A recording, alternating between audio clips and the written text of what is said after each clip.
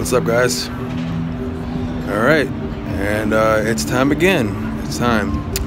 Black Panther is up on the slate, and I saw it last night, and I got a couple things I want to say about it. So here we are, back again for another one. I just want to start off with saying, bravo, bravo. It was good. It was good. It wasn't this terrible film that just needs to go away, and I'm just so distraught with it, kind of like I've been with other films in the past, other superhero films that I won't get into. But I will start out with saying this was a good one. I mean, it was a good film. It was passable, does the job, and I had a fun time at the movies last night. Entertaining, fun, had a good time. It did what it should do.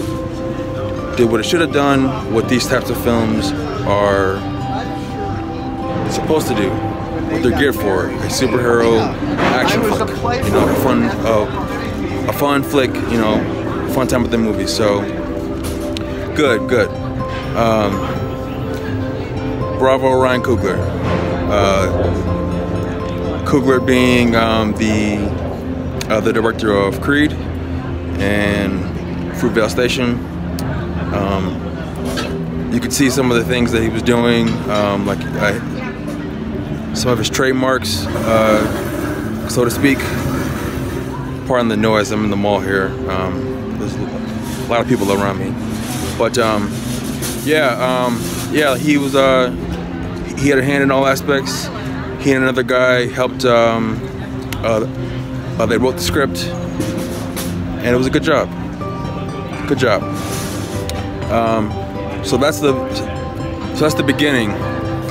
That's how it all kind of. That's how I'll start everything. Let's say, Killmonger. He's the villain, played by the star of Creed, who worked with Ryan Coogler, Michael B. Jordan. He's the villain in this film. He's pretty angry about some things, and he does a pretty good job as the villain.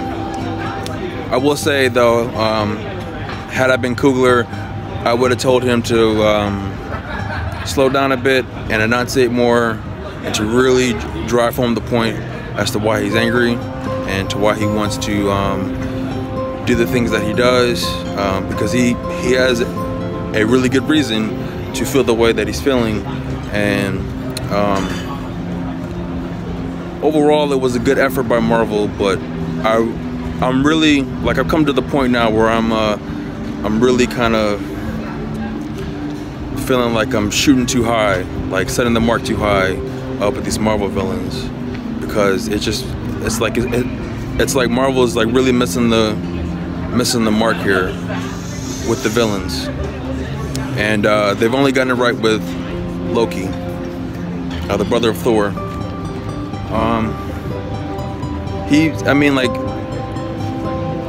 he was good, Killmonger, Jordan, or the Golden Jaguar, you know what we're gonna call him. He was good, but overall it was an opportunity missed. Like, they could have created another Loki, like another chain, another arm in the Marvel Cinematic Universe to really stir things up, to really get this going, that, you know, like, this is a thoroughly woven and fleshed out and developed world that we're in now.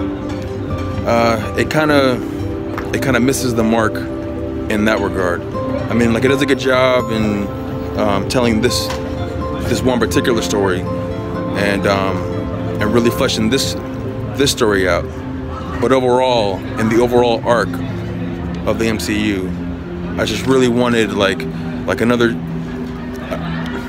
Loki, another shot at, like, this could have been like, man, wow, like, we're really living in this thoroughly fleshed out world. It's awesome. It's awesome.